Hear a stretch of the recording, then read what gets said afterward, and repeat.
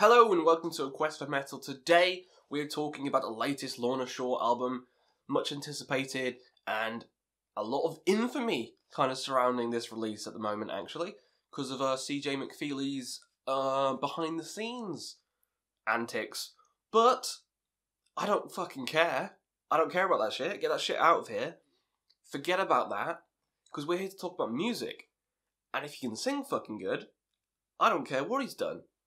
So, let's talk about the fucking album, let's talk about the songs, and if it's actually worth your time to listen to. So, ignore the politics, ignore all that shit. That doesn't make or break an album, you know? I still listen to Burzum, they're one of my favourite bands. I mean, he fucking killed a guy, and, like, they burnt churches, and does that stop me from enjoying those albums? No. I still love fucking Migwa, even though they're on a record label which is a bit shady, but they're still fucking fine band. Still love all their fucking albums.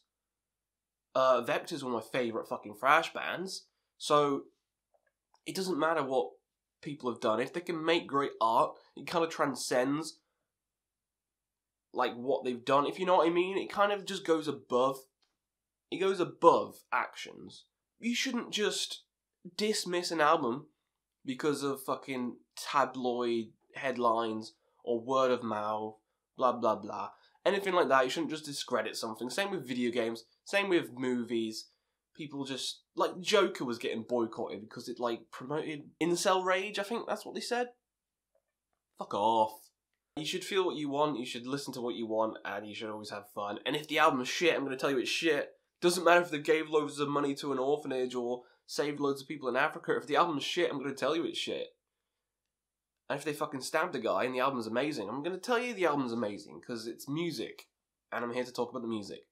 So, we spent too much time not talking about music, so let's get straight to the album.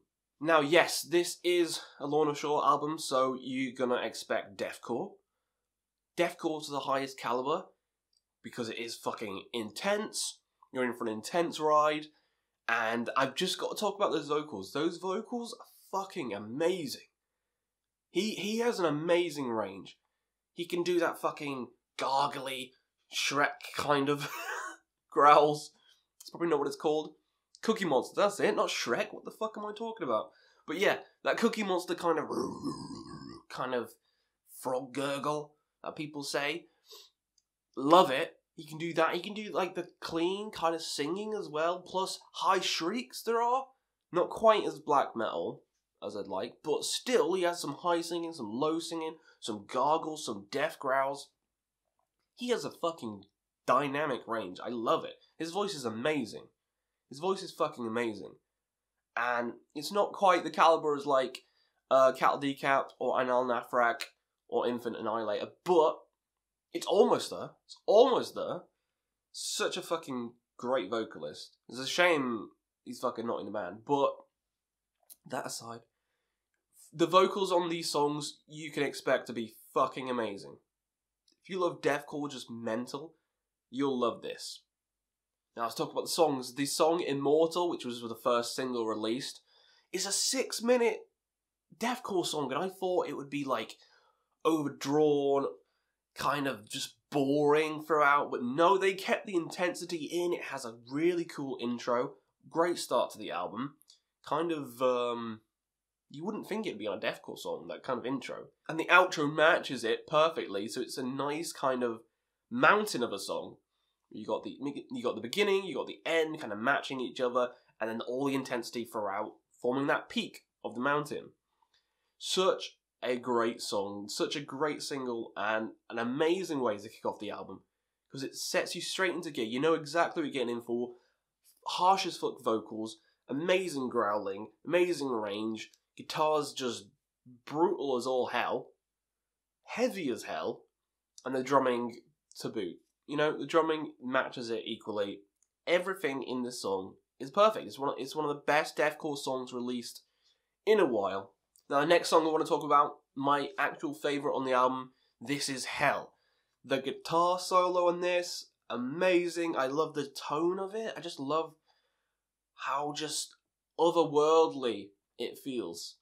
Otherworldly is the word. It's awesome. It's an awesome song, awesome guitar in this one, and his vocals again, can't stop praising them because those low gurgles, oh, so good in this song. And just the beats, the melody, the boom, boom, like dropping the bass kind of shit in this song, top notch, bloody good time, love it, 10 out of 10 song. Now let's talk about a more faster, intense song, and another highlight of the album, King of Deception. Again, this is probably the song that showcases his vocals the best, I think. His vocals in this song are just amazing. It sounds like I'm just sucking his dick the entire time, but no, he's a great vocalist. He's a great vocalist, and he shows it on this song amazingly, and the song is kind of fast, it's intense, it's 3 minutes, so it has a lot more crammed in. There's a lot more juicy stuff crammed in compared to the first couple, which are 5 minutes, 6 minutes. I do like these kind of fast, shorter kind of deathcore songs as well. Usually I don't like longer deathcore songs, but they managed to do it quite well, I think, with the first 3 tracks. They managed to do it quite well, which is a rare thing to do. But yeah, I love the shorter ones. For deathcore, I love the shorter ones. And this is easily one of my favourites. The guitar tone, just the intensity of everything. Love this song. One of my favourites off the album. Now let's talk about the album closer, Relentless Torment. Now this is an epic song. It's an epic song. That outro I adore. It just has that kind of choir-esque, filling a stadium kind of feeling. Just like an epic kind of opera sound to it. I don't know if I'm the only one feeling that, but it just seems so grandiose, if you know what I mean. It seems so grandiose, and I love the outro. The outro is just perfect outro to the album. You got the perfect album opener, you got the perfect album closer, in my opinion. They both kind of match each other really well with the kind of instrumental kind of intros and then the instrumental outros, which kind of sets the mood. You kind of feel good after hearing this song. You feel good. You feel like you've had a good time with the album. That's what this song delivers, and delivers well. So I do like this album quite a bit. I think it's a great deathcore album. Of course, I'm still getting into deathcore. I was kind of just dismissive of the whole genre, say, a year ago, until I heard Whitechapel, and then I was like, yeah. And now I'm into, Infant and fucking Suicide and loads of other Thy Art Is Murder, shit like that. But this is a great album. I think the album flows quite well from track to track. It kind of drags in the middle a little bit. I think the best parts are at the beginning, the best parts are at the end. Middle's fine. Nothing to write home about, but it's not terrible either, so this is going to be a fairly high score. I know I've not really given any shit scores to any albums yet, but hey, what can I say? I've liked all the albums I've listened to. And this is no different. This is a fantastic album. I'm going to give it an 8 out of 10. Really good if you like deathcore. Some of the best vocals in the game. Tell me.